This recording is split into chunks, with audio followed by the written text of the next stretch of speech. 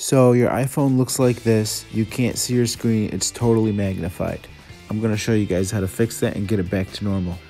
Double tap 3 fingers to zoom. Drag 3 fingers to move around the screen. Double tap 3 fingers and drag to change zoom. If you can't access settings because your home screen icons are magnified, double tap with 3 fingers on the display to zoom out. Step 2, to turn off zoom, go to Settings, click on that. Next, you'll click on Accessibilities.